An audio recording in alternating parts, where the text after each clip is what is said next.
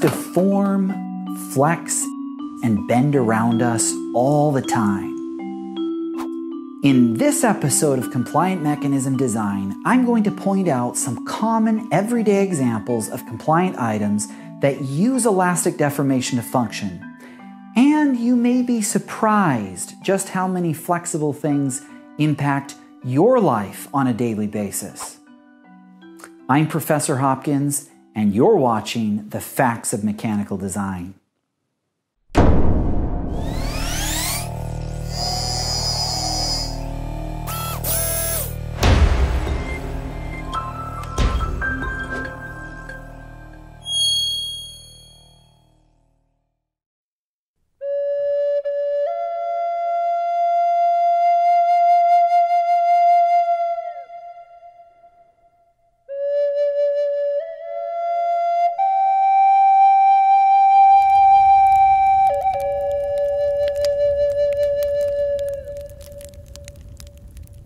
Long before recorded history, early humans recognized the importance of things that elastically deform and used compliance to help them survive. Although no one knows exactly who invented the first bow and arrow, archaeological evidence suggests that they were used in Africa as early as 62,000 BC during the Middle Stone Age. By deforming an elastic bow, using an arrow loaded against a taut string, early humans discovered that they could rapidly convert the bow's deformation energy into the arrow's kinetic energy and thereby launch the arrow with substantially more speed and accuracy than could be achieved by simply throwing the arrow by hand. If you consider the impact this ancient invention had on our ancestors' ability to hunt and defend themselves, it's reasonable to conclude that humanity itself may owe much of its continued survival to compliant inventions like the bow. The art that decorates the walls of some Egyptian tombs even shows that bows were used for other purposes beyond hunting and war. This piece from the tomb of Rekhmir depicts Egyptians using a bow to drill holes in beads by wrapping the tension string of the bow around sticks and then quickly rotating the sticks by moving the bow back and forth. Bellows is another ancient compliant invention that had a hand in dramatically accelerating human progress. It's interesting to recognize that historians named the major periods of history, such as the Bronze and Iron Ages, according to the materials that enabled the technological advances of the time. The discovery and production of those important metals were made possible by bellows, which relied on the elastic deformations of a flexible diaphragm to supply fires with sufficient oxygen for achieving temperatures hot enough to smelt ore and extract the molten metal for making tools and weapons. This artwork, also found in Rekhmir's tomb, depicts an ancient bellows design, which consisted of a stone pot with an open top onto which an elastic leather casing was stretched.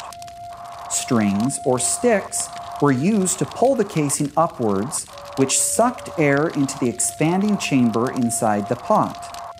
The elastic casing was then released and stepped on to forcefully push the air into a furnace and thus feed its fire with the necessary oxygen for producing the metals on which the ancient cultures so heavily relied. So, if compliant technologies such as bows and bellows had such an impact on our ancestors' ability to survive and thrive in the world they lived in, what effect do compliant technologies have on our lives today? Well, before I spring into that discussion, let me first define what compliance even is before we get ahead of ourselves with examples. To understand what compliance is, it's helpful to first understand what stiffness is, since they are closely related principles. Stiffness is the extent to which a body resists deformation in response to an applied load. More specifically, a body exhibits stiffness when it resists an applied load with a counterforce that is a function of how much the body is displaced by the applied load. Now, I understand that's a bit of a mouthful, so I'll break it down with a visual. Suppose I grab a spring by its top and slowly apply a load by pulling on it with a force F measured in units of newtons.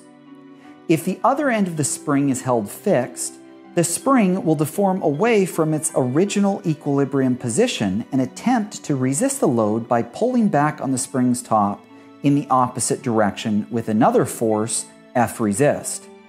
And here's the important point.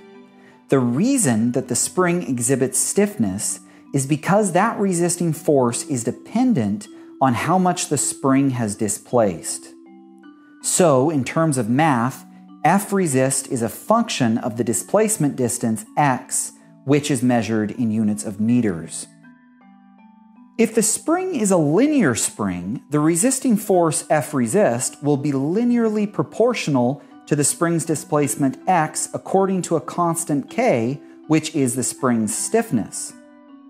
In other words, if the spring's top displaces a distance x, the magnitude of the force that the linear spring will exert on its top to resist this displacement, F resist, equals the spring's stiffness K multiplied by its displacement x.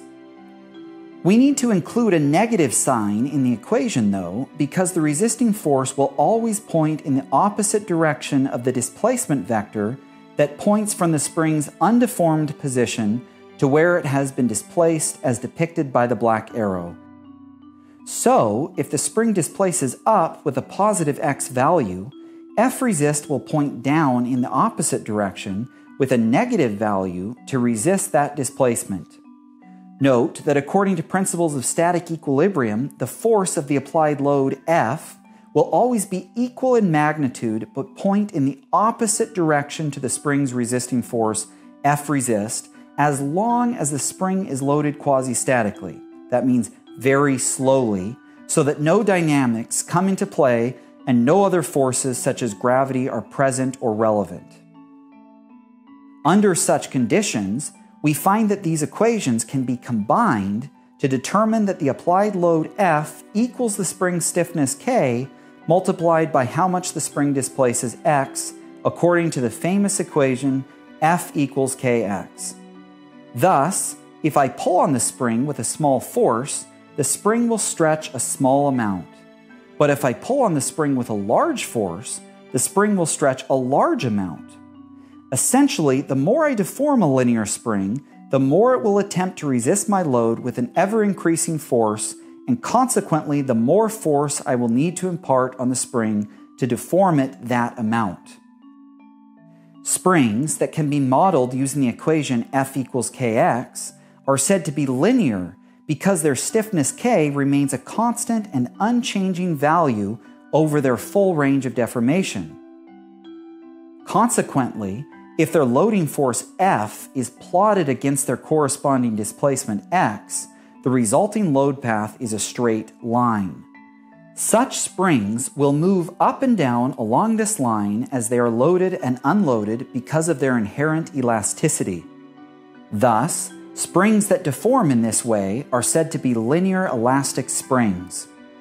Note that the slope of a linear elastic spring's load path line is the spring stiffness K, which is measured in units of newtons per meter, and according to calculus, is the derivative of the force F with respect to the displacement x. Thus, the stiffer the spring is, the steeper its slope, which means that it takes a larger change in force to displace the spring a smaller amount. Finally, note that all the previous principles discussed hold true for linear elastic springs when they are also loaded by negative compressive forces and thus displace in the negative direction from their undeformed position. Now, there's a lot that could be said about the principle of stiffness, but no amount of talking or even showing can teach you as much as you could learn through your own experience of just pushing on a spring and feeling how the resisting forces change as you deform the spring different amounts. So I strongly encourage you to just find a spring and play with it. Once you feel like you have a good grasp on what stiffness is, you're ready to understand compliance. Compliance is essentially the opposite of stiffness. Mathematically speaking, a spring's compliance C is the inverse of its stiffness K.